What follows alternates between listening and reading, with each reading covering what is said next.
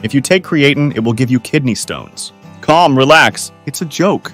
This is one of the many myths about creatine, but I will also tell you what happens in your body when you start taking it.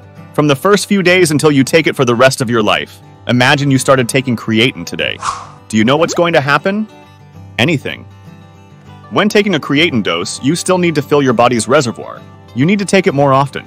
We will delve deeper into this, and then you will start to benefit from it.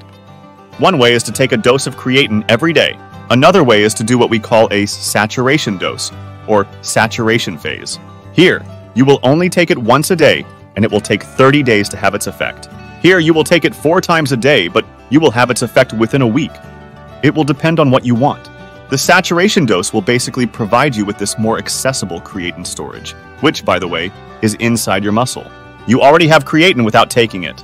Your body produces it, but it produces very little. What time of day is it interesting for you to take creatine? This is interesting because there is no ideal time.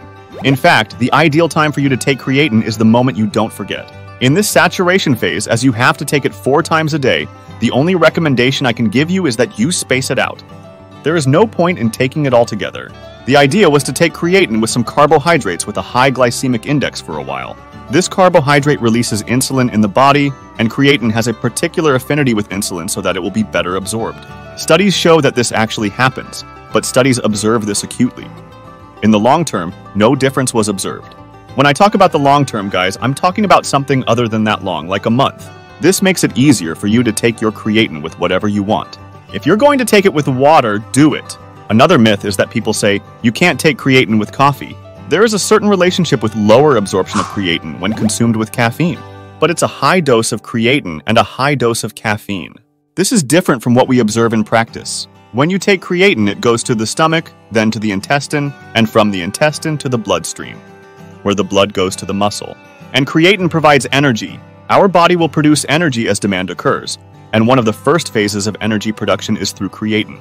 If you have a full tank of creatine, you have a lot of energy, and there are now studies showing the effect of creatine with benefits even on your brain. Relating this whole part of energy, we are not just talking about a supplement that will give you more strength. It will also give you more energy for this muscle and for all the functions of your body. When you do this exercise, the muscles will have more energy. If he has more energy, he has more strength. If the muscle has more strength, you can perform the exercise with a higher load because it is more fuel. In fact, that's what happens. It won't work if you take it today and go train. There was no time to fill this tank. If you do the saturation phase within a week, this tank will be complete so that you will have more energy and strength. Otherwise, it will take 30 days for this tank to fill and for you to experience the benefits of increased strength when training. With all this creatine inside the muscle, you agree with me on a very superficial level. The muscle will be full of creatine and get bigger. It makes sense, doesn't it? Like this? I don't understand anything. But it gets more significant for another reason. Creatine takes water with it. That's why people say that when you take creatine, it's retained because creatine has an osmotic effect. People say, creatine retains water, I won't take it or I'll retain it. People use the term water retention, or it's retained to refer to water right under the skin. This water is not inside the muscle. The creatine goes inside the muscle. It is the same process of retaining water, but it is in different parts of the body. So if you take creatine, yes, you will retain water. If you take creatine, will your muscles become larger? Yes. And here we even have a specific side effect of creatine because think with me. You don't take creatine and it weighs you down. When you start taking creatine, it goes to the muscle. It takes water with it. Does water weigh? Weigh. In other words, you will have the side effect of gaining weight. If that doesn't bother you, go deep into creatine and it won't be a problem. And studies are showing that creatine gives you greater hypertrophy. Calm down. We talked about the muscle most full of water. This is not hypertrophy. We could call this sarcoplasmic hypertrophy.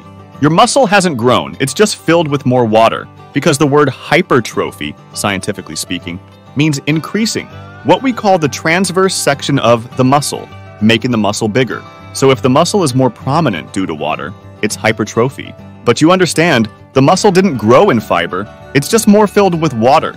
There is a study showing that creatine actually provides greater fiber hypertrophy, and the muscle grows. I've always seen this, and one day I'm thinking, why does creatine increase hypertrophy?